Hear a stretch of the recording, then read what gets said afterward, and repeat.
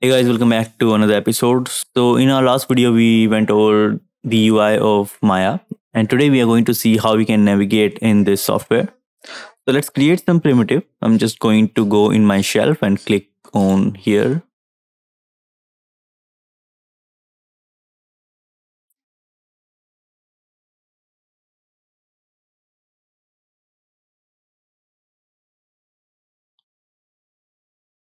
Now, if I want to focus on any one of these objects and bring it in the frame, then what I can do is I can select that object and press F on my keyboard, and it's going to bring that object in frame.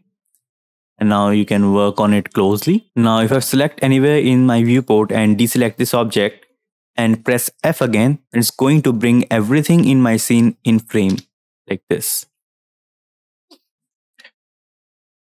Now let's see how we can navigate in Maya. So we can rotate our view by pressing Alt and left mouse button like this. And you can pan around with Alt and middle mouse button like this. And to zoom in or out, you can use the scroll wheel like this, or you can press Alt and right mouse button.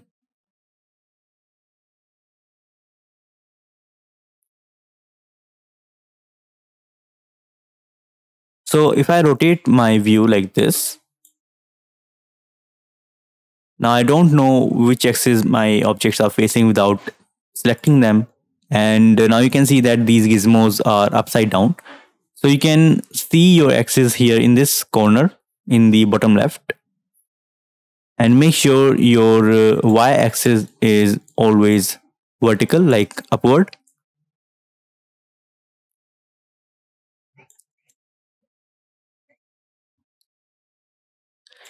And do one more thing, click on this icon, or you can go to Windows and settings, then preference, scroll down and go to this undo, and make sure that your undo is set to infinite.